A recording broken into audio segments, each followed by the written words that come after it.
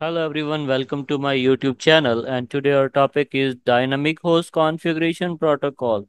This is called DHCP protocol. Basically, this protocol is used to provide the automatic IP addressing to the number of PCs in a network.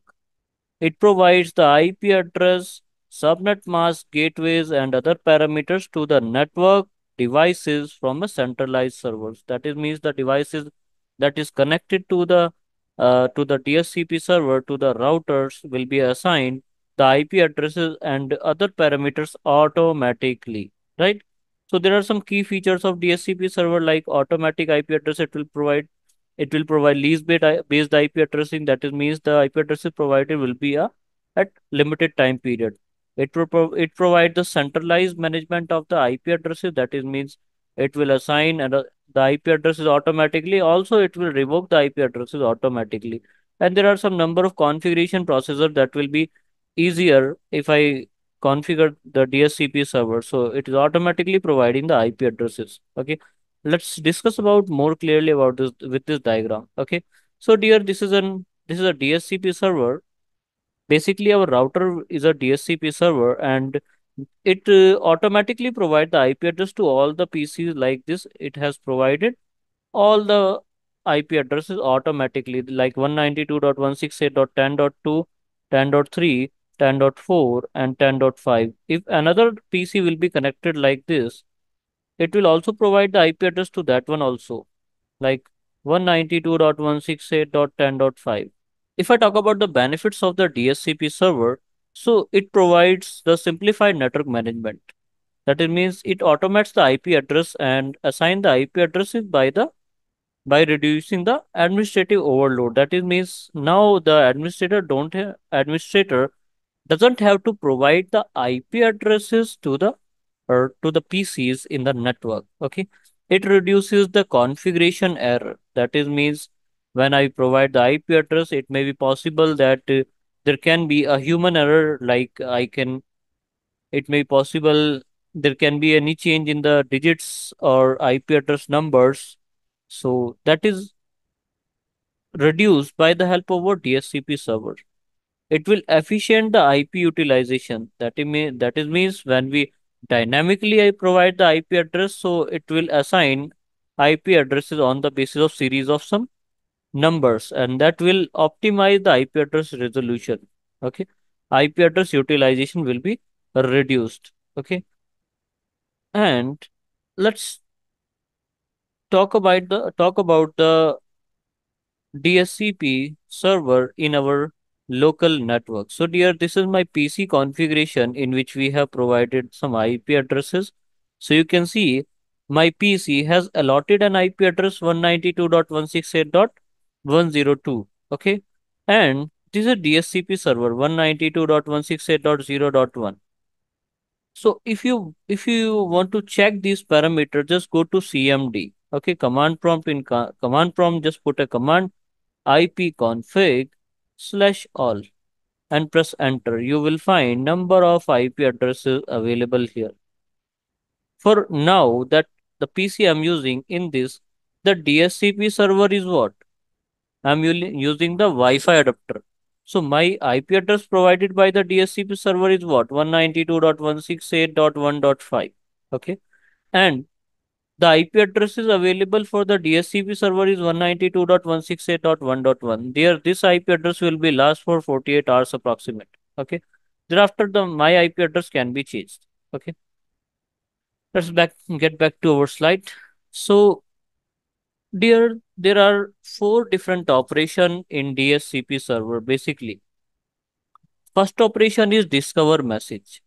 A discover message will be generated from the client. Let us assume this PC is requesting an IP address. So first of all, it will forward a discover message to the switch that I need to find the DHCP server. So all the packets will be broadcasted in all the direction, all the PCs, but the DHCP server will only accept the same message. That is means this message is used to discover the DHCP server. Only the DHCP server will accept these kind of request. Okay.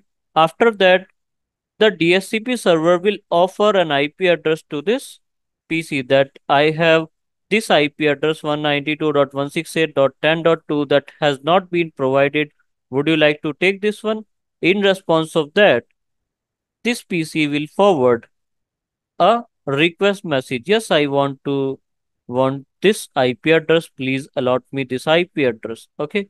In response of that, the DHCP server will forward an acknowledgement. Yes, you can take this IP address 192.168.10.2. This is how the DHCP server works in the four different processes. These processes are discover. First of all, discover message will be generated from client. Then offer message will be forwarded by the DHCP server. In response of that, the client will forward a request message. Yes, I need this IP addresses. Then the acknowledgement will be forwarded. So, dear all, this is the configuration of the DHCP server. First of all, enable configuring terminal. We will create a pool of IP addresses. Then provide the network information and then default router information, that is means the IP address allotted to the default gateway of the router, then DNS server, and that's all. And as we already have uses one IP address from the pool 192.168.1.0, so we have to delete this IP address from the DHCP server. Okay, let's do this configuration practically. Dear, I have created this DHCP server. This is our DHCP server, and this is the gateway available for the DHCP server. So first of all, provide the IP address to the interface. Enable configuring terminal interface G 0/0/0. No shutdown. Okay. IP address is what 192.168.10.1. Okay. So we have 10.1. 255.255.255.0. So we have just provided an IP address to the DHCP server interface. Okay. Now we will configure the DHCP server over this router. So this router will be responsible to assign the IP address to all of these PCs. Okay. Here there's something called pool of IP address. What is the meaning of pool of IP address? It means the group of IP. What? Pool of IP. That is also called group of IP. So let us assume we have some, I am allotting the entire range of 192.168.10.0, 192.168.10.0 to this DHCP server. So what will be the pool of IP address 192.168.10.1 will be the first IP address, 192.168.10.2 will be the second IP address, and the last IP address will be 192.168.10.255. So in this pool, and let us assume the name of pool is what? Name CCNA. So this pool CCNA has IP addresses from 192.168.10.0 to 255. That is means total 256 IP addresses are available for this pool. Okay.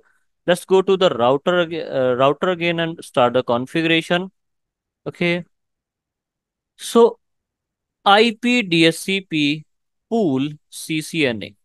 I'm creating a pool, a group of IP address, IP DHCP pool CCNA, and the network available for that is what? 192.168.10.0. Okay.